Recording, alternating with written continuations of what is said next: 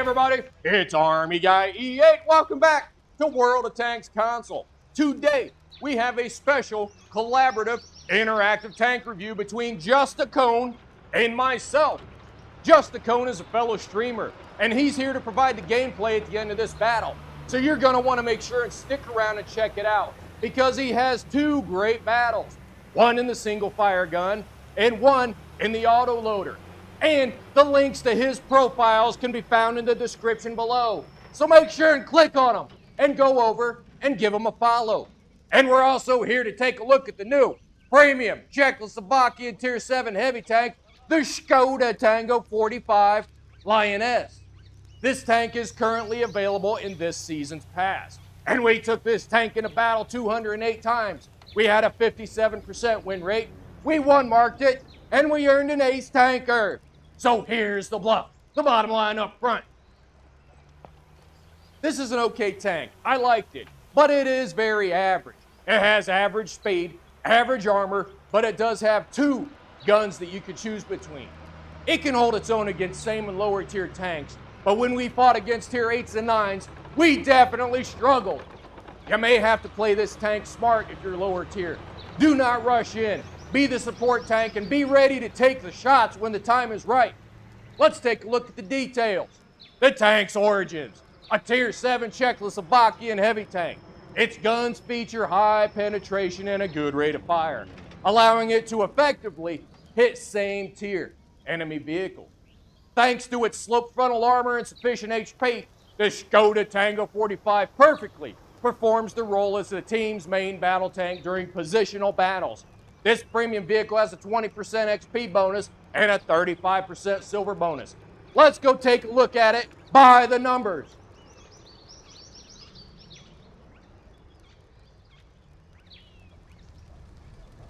This tank comes with two gun packages you can choose between. A standard single fire gun with a consistent rate of fire and a 3-shot autoloader with burst damage. Here you're going to see the detailed base difference with no modifiers between the two guns you can choose. On the left, you have the standard single fire gun. On the right, the 3-shot autoloader. Let's look at the numbers. Speed! You're going to go 35 kilometers an hour in this tank. Fire! Put it out quickly! Smother those flames! Oops, fat fingers, my bad. The fire is extinguished. The gun's an 88mm Škoda Victor Zulu 36. The single fire gun's the November variant. The autoloader's the Mike Alpha variant. Rate of fire is better on the single fire gun at 8.11 rounds a minute. The autoloader, 7.32 rounds per minute. Reload time for the single fire gun is 7.4 seconds. For the autoloader, it's 19.6 seconds. Plus, you have a 2.5 second interclip reload between each round, which is actually pretty nice. Aim time is better on the single fire gun at 2.5 seconds. It's a 2.7 seconds on the autoloader. Ammo, ammunition. The Alpha ammo is AP and it'll pen about 194 millimeters of enemy armor. The Premium Bravo ammo is heat and it'll pen about 250 millimeters of enemy armor. You're going to hit the enemy for about 220 hit points on average if you pen them. And there's something else I think you need to take into consideration when you pick the ammo in this tank. Shell velocity. The Alpha AP ammo has a velocity of 995 meters per second. The Bravo Premium Heat ammo has a velocity of only 600 meters per second. That's around 40% slower than the Alpha ammo. With the Bravo ammo, you're going to have to decide if the lack of velocity and reliability is worth the trade-off for more pen. The accuracy on the single fire gun is better at a .38. It's a .40 on the autoloader. Gun depression on both guns is -7 degrees. Gun elevation, 15 degrees. Damage per minute, the DPM that we get out of these guns the way we have them set up. The single fire gun, we get 2,152 hit points out of the enemy. The autoloader, not so much, 1,863. Let's go take a look at the armor.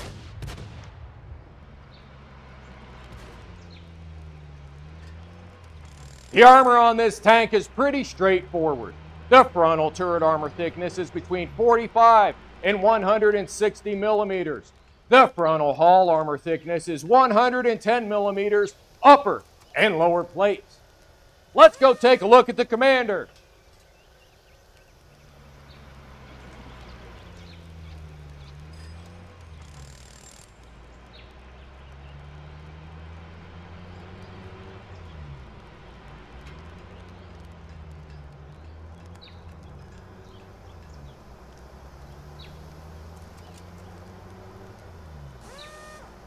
Wake up! Woo! We got a sleepy bear driving our tank today, and it's Wojtek, and he has 8 skills. Those skills are Sixth Sense, Situational Awareness, Camo Expert, Born Leader, Rapid Loading, Steady Aim, Run and Gun, and Snapshot.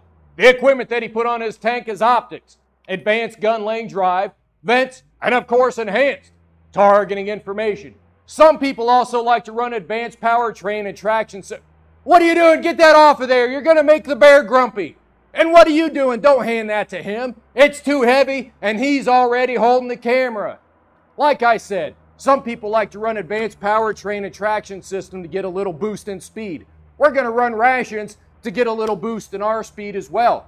We're running Beef Taco. I hope it's not too spicy. Say goodbye, Wojtek. Who's a good bear? Versatility of the Lioness Škoda. Tango 45 allows you to fill the role of main battle tank with ease. Its high penetration and unrelenting rate of fire makes this tank a formidable foe against vehicles of the same tier. Its sloped frontal armor gives it the defenses needed to get into the ideal position. If you enjoy side scraping, then you'll enjoy playing the Lioness Škoda Tango 45. Alright, that's it. Those are the numbers. Make sure and stick around. Watch the battles that Just the Cone's going to be in here in a second. 2 ace tankers. 1 in the single fire gun and 1 in the auto loader. Woo! Them some good battles. Hello there. I'm Just a Cone, and I'm honored that Army Guy has allowed me to provide the gameplay for this video today. In this first game, we're using the single shot. We're top tier on Malinov. Knowing that this thing goes 35 kilometers an hour means I'm not going to risk going up the hill and having a bad fight. So what I'm going to do here, since I'm top tier, is I'm going to risk being in the middle of the map so that it's a very rotatable position. Now I'm going to preface this by saying I have a camo net on this vehicle. I believe it was Optics, camo net, and Vents. First off, we're going to get into some action right here. 6.0 is going to allow us to hit some shots on this wheelie. There's the first one. Had to put a lot of lead into it. You have 220 alpha and you start with AP. You have heat as premium. There's the second one. 6.0 allowed us to do that. Gotta bless it. Sadly, we missed the third, but we're in this rotatable position. I see none of our team is going up on the hill, and they have some heavies out in the ice here. So we're going to take advantage of that. We're going to dump some into this T6100, who is not spotting me. I have now spotted their T1 Heavy, who is also not spotting me. I'm not even using any bush cover. I got a camo net. That's all it is. We're going to farm this guy. We're going to take him out of the game. There's our first kill. We're already at 1250 damage. Instead of going up the hill and spending our time, we rush to this middle position so we can highly rotate around the map when need be. But we're going to sit here for a while, because it's going to work for us. This hammer wants to continue to drive in the ice. I notice him, but I want to take a shot over here. Risked that shot, wasted it. But it's okay, I got a good reload. Only 220 alpha, so it's not a long reload. I hit this nasty shot on this guy. I'm not going to hit any more on him. Instead, I'm going to focus on this hammer. Now, I totally believe this guy was going to spot me. He does not, though. Now I'm using the bushes. He's driving through bushes himself. I have the camo net. It's working for me. These guys, I don't believe, have optics on. Otherwise, I would be spotted. They're German heavies. But that's 2 of them down. Look up here. Again, none of our team went up to the hill. We have 3 sniping heavies in the G9 position. I don't know what they're doing, but it's letting us get a good game. I'm very aware of the people on the hill, keeping them in my back mind. I'm waiting for this light tank, though, to be a little bit more aggressive. I don't know what else is back there by the church. Whatever is back there could mess me up, so I'm going to sit here and wait for a little bit. Maybe let them come down the hill, maybe farm them a bit. I saw this Churchill was coming over here, so maybe get him. But I'm going to sit here for a bit. I don't want to get spotted. I don't want to get artied. Churchill's giving me his side. I have enough view range myself. I believe I'm spotting this guy. I am. I'm getting spotting for it. I'm going to farm the rest of him. I got a good reload. He's getting spotted. There he goes. That's another one. Now, this Thunderbolt on the hill looks like he's going to go. I lead it just enough to get around into him. He's going to hide behind these rocks, though. I still see they have a tank destroyer who has not been spotted. But I don't want to mess with him. That was a terrible RBRT. There's the Hellcat, who's going to sit and give us a shot. Put a nice lead into him. I hit his ammo rack, but he repaired it. Take a blind fire. It does not connect. He did not sit there. I'm praying, and I'm praying this Thunderbolt drives backwards. Come on now. Yes. There he did. Now, the reason I didn't shoot there is because that back end was yellow because it's spaced armor. That wasn't real armor. He's gone. I know their Hellcat is up there. I know there's a full health Leo. Now, that guy could be a problem. I couldn't tell what kind of gun he had on him, but... Now I'm going to go and move into this forward position, knowing we're up by 3. Our light tank has moved further back to provide view range on the hill. So instead, I'm going to make a push in here. Knowing that my light tank ain't going to do it himself, I'm going to do it. I could probably go for Artie if I wanted to, but what I want to do is get shots onto the people on the hill and maybe see if there's anyone else still sitting over here. They have 3 of their heavies pushing in the H1 position, and both their light tanks are down there, so I know I'm free here.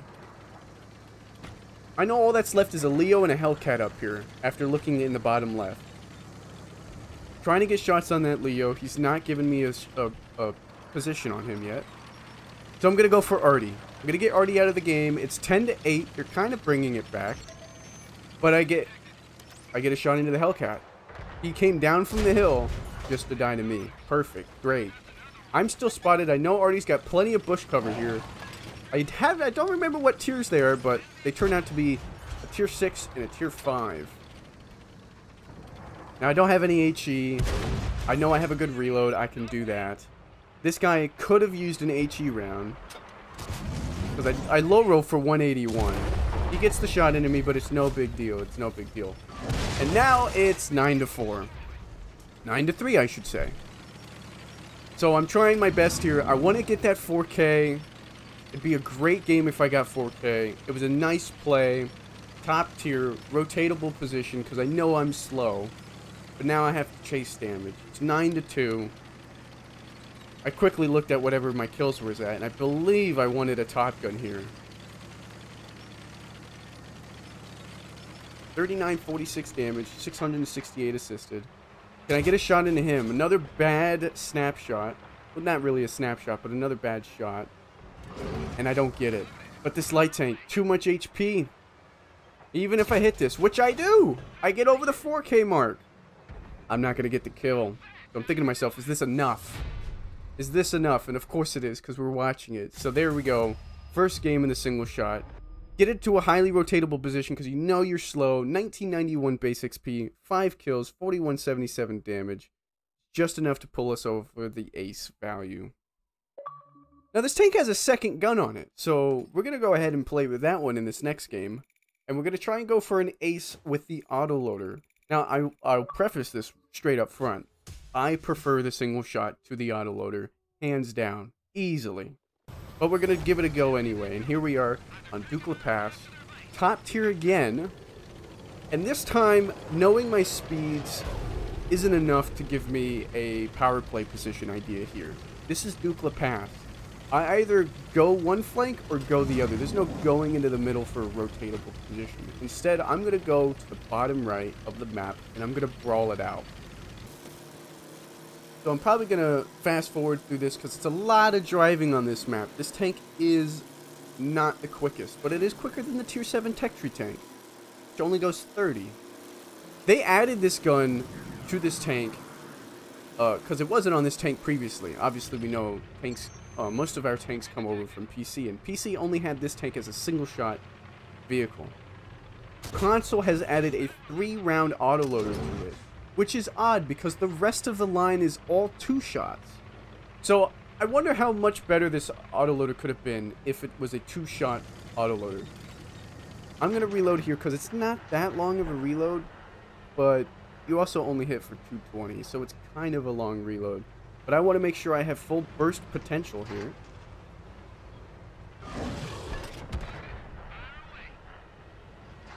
Gonna look for a shot on this 5-4, and I'm not gonna get it as I look too far forward. This Dreadnought, I really want to get out of the game. Now, I know I can clip out this T1 Heavy. He's perfectly, like, if I hit above my alpha, or for my alpha for all 3 of these shots, he's dead.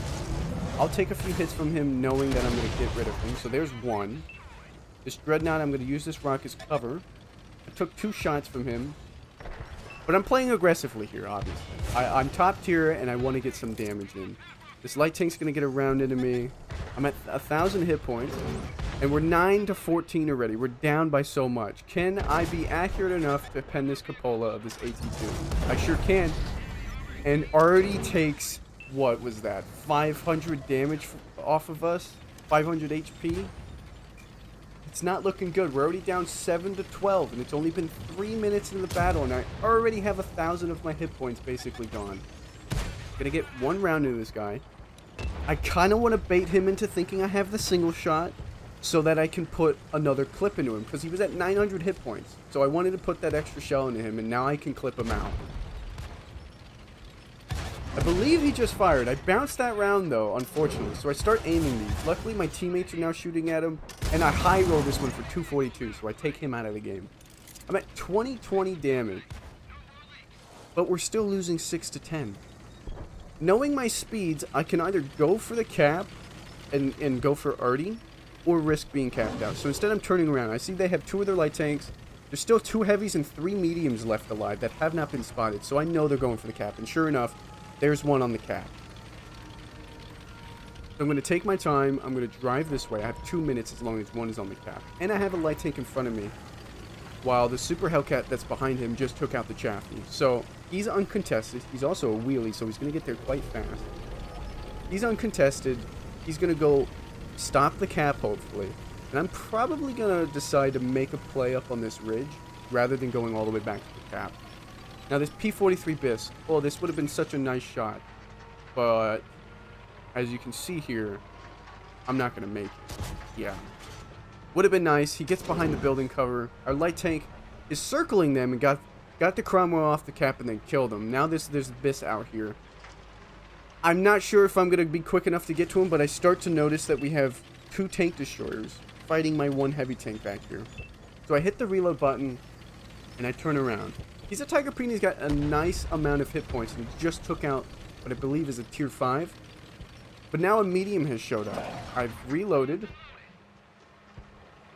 He's taking a beating, but as long as I can help him out. This T-3485 has decided to run forward. I put 2 into him.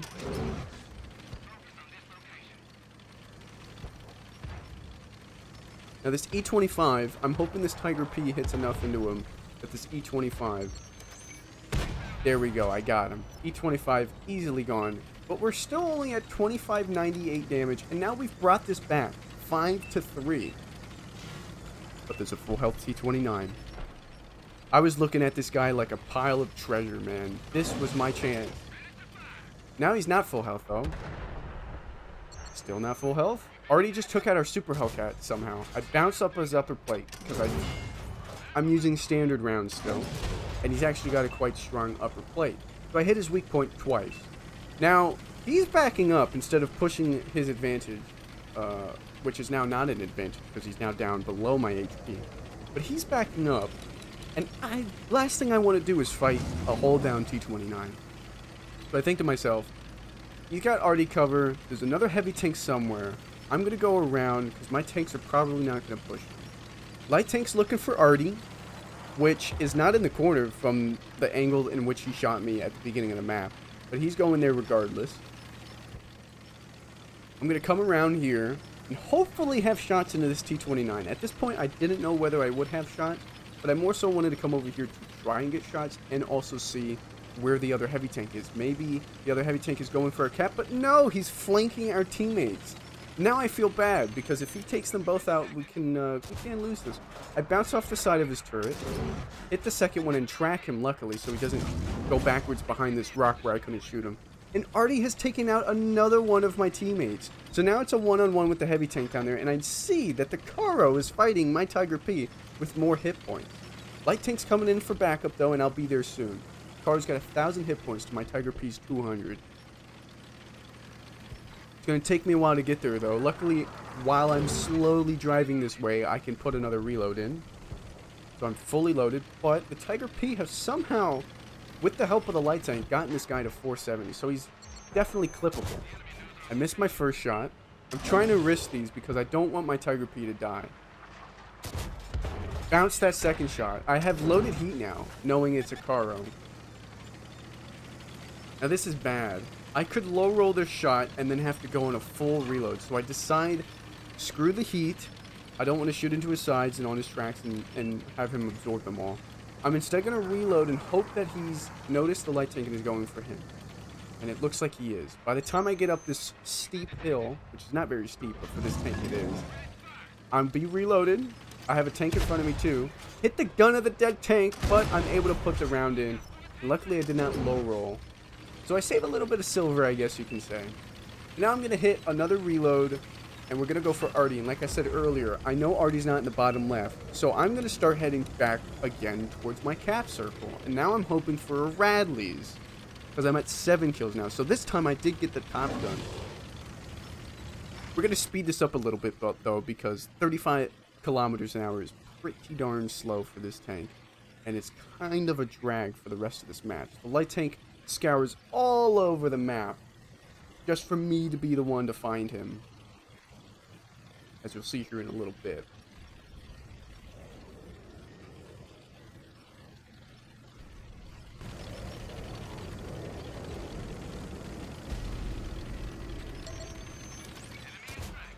Unfortunately, I get one shot off, but he hides away, and I'm trying my best to get an angle on him. I'm keeping it driving forward, going and I'm going, and the light tank takes the kill from me, so I don't get my rallies, but this time I did get the top gun, and it is an ace. 1922 base XP, less damage but more kills, so I did get that ace in this one as well. And again, Army Guy, thank you for allowing me to provide the gameplay. I just want to show you guys a little bit of proof that this tank can fight tier 8s. I did get a game where I wasn't recording, but I got this one with 2230 base XP, 4,222 damage, and a tier 8 game on El Haluf, so it is definitely possible to fight tier 8s in this thing.